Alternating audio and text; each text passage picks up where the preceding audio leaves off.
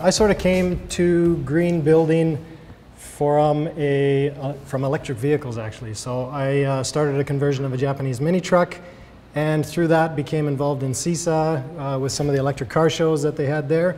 And through that sort of really got more connections in the solar industry, and that just sort of grew my passion and interest for green building. So yeah, I would consider myself a lifelong maker. I've been building stuff since I was probably 12 years old. So I've done a Japanese mini truck electric conversion. I built a solar boat before, and then most recently I did the retrofit on our house.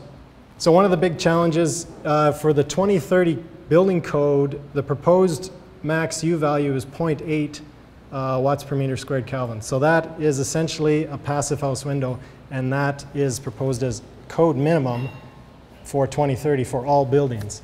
So right now we can hit pretty decent values with triple OE coatings. We get down to the 0.65 U value range, which is pretty decent. But when you're doing 3 low E coatings on a triple glazed window, there are limitations. You can't hit both 0.65 and a really good solar heat gain coefficient. So as Stuart was talking, we need to get the solar heat into these buildings to get this energy down. And you can't do that with a standard triple pane window with 3 low E coatings. You need to have a sort of a sunstop type coating to block most of the solar heat so you don't build up heat inside the sealed unit and cause the sealed unit to fail over time. So there's definitely some challenges if you're just going to stick with standard low E triple pane windows. So quad pane is an option, but stuff gets really heavy really fast. Everybody wants bigger windows all the time. We already run into problems with people want 2 big windows and the sealed units end up weighing 300 pounds and we can't even carry them anymore. So for sure, for us, simulation is a good thing, but we also want to test what we're building. So we've recently built a full-scale thermal test chamber, which allows us to test full-size windows and up to 6'8" double doors. So we can put product in here, you can see it in the picture there, and we can take that chamber down to about -35. And that really is allowing us to look at the sort of the qualitative aspects of how your windows and doors perform. You know, how do you have condensation buildup, frost buildup? What's the comfort like when you're standing next to it? So this is really, we just sort of got this going early this summer, and it's really allowing us to really dial in on the overall product quality. So one of the neat things we've been working on is vacuum glazing. So a VIG, or a vacuum insulated glazing, you've got 2 sheets of 4mm tempered glass. They are held about 0.4 millimeters apart. And the ones we're using, they use a soft metallic seal around the edge to seal the 2 panes together and hold keep the air out. And then there's 0.4 millimeter pillars that are in between the 2 panes to keep them from touching. When you've got vacuum inside, in between these 2 panes of glass, obviously you have air pressure pushing on the outside, which is about 14, 15 psi. So if you've got, you know, a 4-foot by 4-foot window, you've got thousands of pounds pushing those 2 panes of glass together.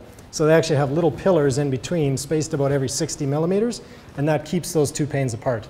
Obviously a VIG has a huge advantage in terms of a thermal. Just a VIG by itself, the ones we're using, depending on the low E coating you pick, we can get down to about a 0.48 center glass U value, and that's just the VIG by itself. The neat thing with the VIG is there's no limitations on the low E coatings. You can put 2 low E coatings back to back. Because there's no air in between, there's no heat to build up. You don't have the pumping action that you get in a standard sealed unit with air expanding and contracting from day to night. So your sealed units should last a very long time. Downsides, obviously, cost. Right now, these are very expensive. Around $30 a square foot cost kind of thing. So these are not cheap. But the goal is to, you know, make sure that these can actually perform in our climate. Somebody's got to start manufacturing them locally, and then we can hopefully start using them for high performance buildings. So obviously availability right now, it's very difficult to get a hold of these. Duxton, I see they're showing that we can get a few of them. How feasible they are, how much they cost, I'm not entirely sure, but it's not exactly, it's just sort of your everyday builder product right now. Obviously you do see those pillars. once your window's a little bit dirty, like they tend to get, you probably don't notice it. So the other thing is when you get really high performance windows, they build up dew on the exterior. Because the exterior pane is so cold, every morning the window has dew on it because you're not losing heat through the window like a traditional window, which keeps that dew evaporated off. So even you'll see that even with just sort of standard low E coatings and really high performance triple panes. People will complain about not being able to see out of their windows for a couple hours every morning because they're covered in dew. So we don't just do work at All Weather, we do some fun stuff as well. And one of the neat projects we did was using reclaimed materials actually, which kind of has a tie-in later. So this is actually a boat we built for the Sourdough River Raft Festival in Edmonton. And we built the hulls for it using door cutouts, which is a waste product that we are left over with from manufacturing doors. Whenever we cut a window into a door, we're left with a piece of foam, and it happens to make a great boat hull. So we actually made it solar powered too. So this is the SS All Weatherin'. It's got 1,000 watts of solar, and we took it to the Sourdough River Raft Festival 4 years, I think, 3 years. We got best first time entry, most innovative raft. We won first place overall in our 3rd year. So it was a lot of fun. It's a good way to have some fun with our team, and it kind of shows that we can do the same thing as have as much fun with a recycled product and completely solar powered. And it's worked really well. We actually use it for team events. We had it at Wabamun just a couple weeks ago. So that's enough about work. So our house, how we started. So it's a 1953 semi-bungalow, so story and a half. We're in North Glenora, not too far away. We bought it in 2010, and we did a first round eco-energy audit. And we did some foundation insulation, we insulated the headers, we did the weeping tile, sewer line, we put some more insulation in the walls in the furnace room. So we did a few sort of minor details, did some air sealing, and got us from a 63 to a 67 EnerGuide rating, which was the old system. But the good thing about this house is it had a solid foundation, and we had put this basic work into it with the waterproofing, the sewer line. It had a really good site as well. We've got a perfect site for solar. There's no shading whatsoever. So we say, okay, this house has got, it's a great neighborhood, it's a great site, it's got some good bones. We think it's got some good potential. You can see the back of it there. I mean, generally not too bad a shape. The inside was pretty solid. The previous owner had done a nice job renovating, so it was a good bones to build off of. And we really, like I say, we really liked the area. We didn't want to tear it down. And this is the upstairs as it was. You can see the sloped ceilings. It had R7 fiberglass, if you're lucky, in the sloped ceiling portions. We would get frost build up in the corners, behind the bookshelves, behind the kid's bed, so we'd always have to pull the furniture away from the walls. It looks nice, and it was kind of cute and quaint, but when it's minus 30 outside, it's definitely not the best performance. So obviously for us, I mean, shingles on it were at least 15 years old. They're starting to peel and curl, so we're saying, okay, we're probably going to have to replace the roof pretty soon. So we said, okay, well, we don't want to replace the roof without adding some more insulation. And we're saying, okay, maybe we should add some dormers upstairs. Maybe we could improve the upstairs, make it a little bit more livable. So it's kind of at this point we started talking with Dave and Peter, and I probably talked to Stuart in there at some point as well. And we're saying, hey, what do you guys think of this? This idea, we could add some dormers in here and increase the size of the upstairs. And Peter mentioned that, by the time you add all these dormers, you're not going to have any original roof left. So why don't you just cut the whole top off and start fresh with a new second story? And we thought, oh my God, that's crazy. That would be really scary. But we realized more and more that would really give us what we wanted in terms of the finished product. So we started doing some SketchUp modeling. Peter got me started on the Hot 2000 modeling. We did some initial modeling. I think he used it as a base case for one of his presentations at one point. And we came up with a plan. So for a full second story addition, we were going to cut off the roof. We wanted to add a veranda. We really liked the look of that. We're going to add 3 bedrooms plus an office upstairs laundry. Our sort of goal was to kind of, we're going to be putting new siding on this. We put a new roof. Let's get some energy efficient construction. Potential, maybe we'll put some solar panels on the roof at some point. And the stretch goal, we really wanted to have a roof deck because we thought it'd be kind of cool. So So we started doing some planning and drawings with Butterwick, and they helped us out getting through all the permits and getting our plan made up. And sort of process kind of continually evolved throughout. So we started kind of tossing around ideas for insulation. So, you know, how much insulation are we going to put on? How far are we going to go in the energy efficiency? So what we came up with is what I've used before at work is door cutouts. So a single door cutout has about an R10 to R12 insulation rating. So, and it's 1.75 inches thick. So 3 layers will be at least R30 and is about 5¼ inches thick overall, which is sort of feasible in terms of additional insulation. They come in steel and fiberglass skin. We decided to go with fiberglass because you can just cut them directly and screw them to the house and they're good to go. It creates a nice durable surface. It's nice and, you know, it's nice and clean and relatively solid. So like I say, we decided to go with 3 layers, R30 overall. The range in our value, they are made with a blowing agent. It's a polyurethane foam, and they start out about R12, and they will eventually age out to about R10. So for all the energy modeling, I used an R10 value. So likely it's a little bit higher right now, but it'll eventually be R10, so that works out okay. Once we sort of realized that, okay, I can get this material for a very low cost because it's from work, it's basically a waste product. How, you know, what does that allow further? So we realized that, okay, if we get efficient enough, we can actually eliminate natural gas entirely from the site. Then obviously you've got the possibility of adding solar to, you know, at least offset a part of it, and maybe you can even get all the way to net zero. So we started to, you know, really dig into the wall system design. Obviously we wanted to do an exterior insulation. For the main floor, we didn't want to tear off the inside drywall. The main floor was in really good shape, so we didn't want to tear that up. So we said, okay, all the insulation's going on the outside. And talking with Peter and Dave and Stuart, we figured out that, okay, probably the best way to go is to do the WRB on the sheeting and with the insulation to the outside of that. So this is sort of a kind of a newer building idea. It seems to work really nice. The idea is you can install your windows to the sheeting, have your air barrier sealed right up to your windows, and then the insulation all goes to the outside. So you don't have to worry about you know, air sealing on the outside of that.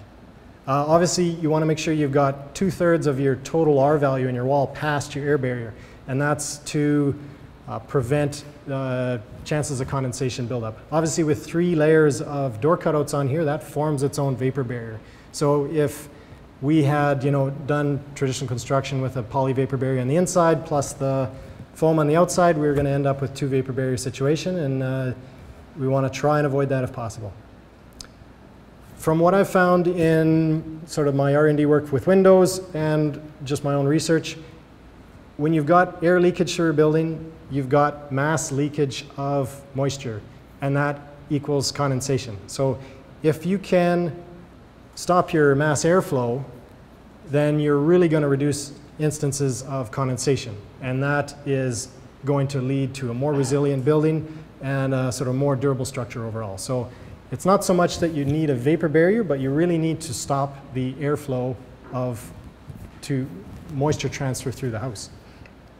So this kind of was based on some of the literature I found was on what was called a remote system, which was developed by the Cold Climate Housing Research Center, I think, in Alaska.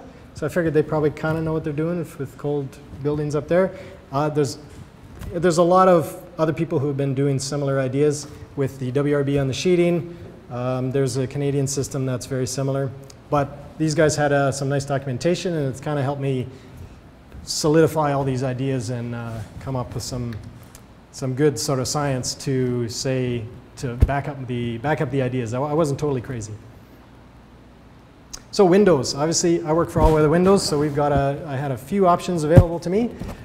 We went with our Apex 9100, which is a V-weld window. That means the mullions in between your 2 combinations are welded right to the frame, so you don't have a box-to-box connection. This gives you a really good seal. We also use some 2100 low-profile picture windows. This has a really low-profile frame. It's very small, which gives you really good overall U values because the glass is always better U value than the frame, so overall you get a really good value. Just for the base windows, we decided to go tri-pane, dual OE plus argon, just our standard glass. This gives a center glass U value of 0.755. Solar heat gain is pretty good at 0.56. But what we're also able to get is, I got 10 vacuum insulated glazing prototype units that we were able to bring in. And we tried a couple different U value options that we're evaluating. U value for center glass is between 0.36 for the one version and 0.44 for another. So we're like almost double the U value or the R value of a standard really good triple pane window. So these are seriously high performance. Solar heat gain is a little bit lower, 0.44 to 0.54, depending on the low E coatings you pick. And obviously I did a lot of work to make sure the overhangs were sized correctly to shade the building correctly to avoid that. We did some comparative energy modeling. This was really interesting because basically we already were at such a level of efficiency, even with the tri-pane windows, that it hardly made any difference, which is kind of disappointing. You can see the green is your net gain of your windows. In every case, with all three types I modeled, all the windows were always a net gain in energy for the building. So we were gaining more energy for the building than losing. So this was a case where it worked out really good. We got a good site, good shading in the summer, and we were always gaining in terms of overall. But there was really actually very little difference between the VIGs in overall building use and the standard tri-pane, because the VIGs also came with a slightly lower solar heat gain coefficient, so you gain slightly less energy. So it's definitely really good learning. Basically what you have to do, you have to do your individual house, and you really got to do a thorough job of all the shading and all the details of it. Every house is going to be different. Solar heat gain and everything changes drastically how those windows perform and if they're going to be a net energy generator or a net energy loss. There's obviously a lot more to heating, to a house design than megajoules of energy. So you got to look at sound, comfort, overheating, etc. VIGs are really good for sound. They've got a STC rating of about 40, so they're very quiet, a lot more quiet than triple panes. Mechanical system, we really wanted to go very quick, I need to go quick because I got 2 minutes left. We wanted to go simple because I've seen some net zero houses where they've got, it looks like a submarine control room. We didn't want that. Obviously we did some weighing with heat pumps versus more solar. Peter has a nice spreadsheet for that. So we figured out our energy modeling was about 15,000 kilowatt hours total, 5,000 for heat, 5,000 for hot water, and 5,000 for just interior usage. And that was based on just straight electric. And by going to heat pumps, we were able to really reduce that down to about 10,000 total. And that really reduces the amount of solar we needed if we wanted to hit net zero. So this is the design we came up with. We modeled it all up in SketchUp and did the plans off of that. So you can see we did decide to go for the roof deck. We got the stairs going up above the existing stairs, main floor laundry. And here's where we started. So we started tearing stuff apart, tearing the inside out. It's always interesting to see what the bones of your 60-plus-year-old house look like. Started tearing the roof off. We started demolition at the end of August 2018. So it was a little bit scary because we were thinking, okay, we're getting kind of close to winter here. They started building the roof sections on the front lawn, which worked out pretty nice, and got them craned up. We got a tall wall section in the middle for that high peak. That's 15 feet high. We did big ply-lam beams, 16 inches by 5 inches, running all the way across front to back. So that middle section and the roof deck is completely supported by those. So we got no supporting walls inside on the upstairs, which that really made the engineering easier because we didn't have to run supports down through the middle of the house. Obviously, we actually lived through the house the whole time. So what we did is we built a poly wall and a separate doorway in between, completely blocking off one front bedroom and the full upstairs and the front door. So workers got to go in through the front. And I almost forgot to mention, we obviously chose to go with Dave, Butterwick Construction, to do the build for us. So they went in through the front. We lived in the main floor and all moved down into the basement. We went with Delta Vent self-adhesive because we were trying to bridge the, we took it right down to the sheeting, the original like 1x10 boards, whatever boards were on the main floor. We wanted to make sure that was sealed up nice, so we chose the self-adhesive WRB, and that just transitioned up to the newly built walls upstairs. And thankfully, Dave got most of the windows in time for most of the snow. So. But most of it melted after that, so we were still okay. We got the foundation under the veranda insulated, dug and insulated right away. Those are some of the door cutouts we're using right there. We did a full wraparound eave to give us proper shading on the main floor as well. And you can kind of see we did a layer of door cutouts underneath the eaves, as well as underneath the ledger for the veranda to give us a thermal break between the exterior framing and the interior framing. So you can see we're starting to put the main door cutouts on. We got 3 layers. These are the stacks of cutouts. We actually ended up even using some of the embossed ones, so some of the funny sort of extra shapes. I tried to get all standard sizes and standard shapes, so we always ended up with a few of the funny sizes, but we put those on the middle layers and they still work pretty good. Maybe I lost a couple % on that, but I'm not too worried. We used an aluminum nosing to extend the window out to get us to our full 5 1/4 extra wall thickness. That was a prototype part. We put it on site, which was interesting. So we didn't just use standard flashing. Probably would have been easier to do it, but overall the finished product worked out pretty nice. Because I'm in R&D, I got access to a thermal camera, so I got to play around with that a little bit. I think it was -18 when I took these. They had one little layer on the top peak there, and already with one layer, that temperature of the panels was about -14. So already one layer is making a huge difference in terms of your heat loss. We hadn't done the foundation around the back and sides, so this gave us a really neat opportunity to kind of see, okay, this is how much heat loss you've got through your foundation when you don't have proper foundation insulation. So you can see it's a huge difference. That the 3 layers was right down at -18, and the foundation was about -3, and that's going all the way down, all the way around the house. Obviously, we did a rain screen system with this much insulation, so we got long 9-inch screws right through into the framing of the original house. We started getting the steel roof on. This is up on the roof deck. We did a Duradeck membrane, and we put the attic hatches off the roof deck to make sure we don't have any really reduce as much as possible the openings through the vapor barrier to reduce chances of air leakage. We did R14 Roxol in the upstairs. You can also see Dave did strapping on the ceilings so we can run all the wires there to make sure that there's as few penetrations as possible into the roof vapor barrier. We did all our ducting.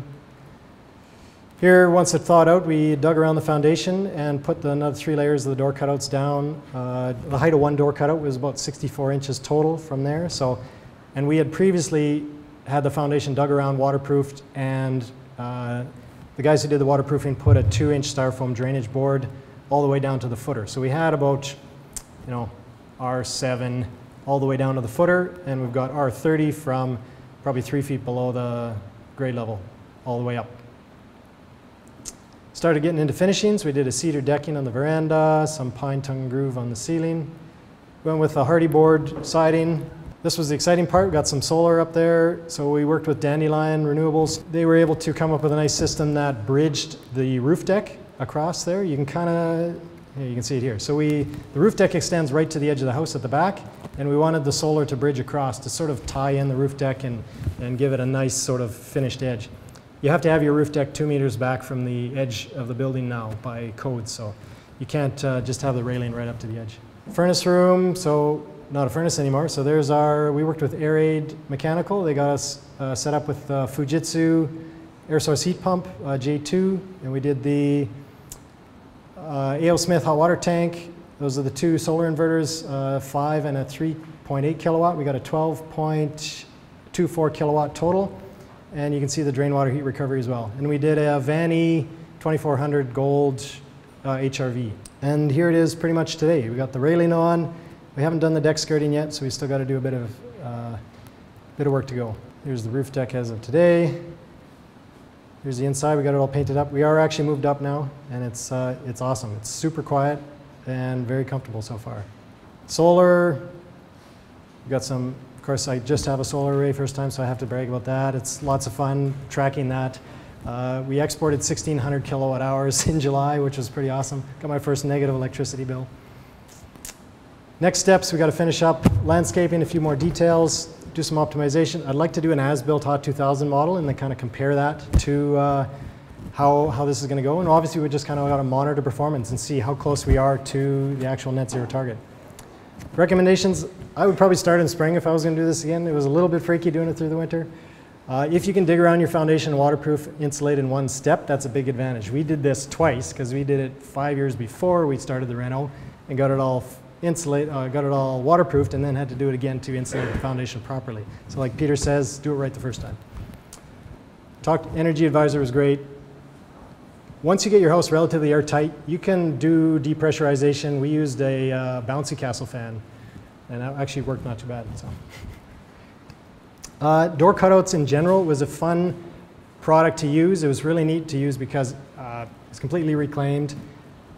Didn't cost us very much. Obviously had more labor to use it because the panels are small.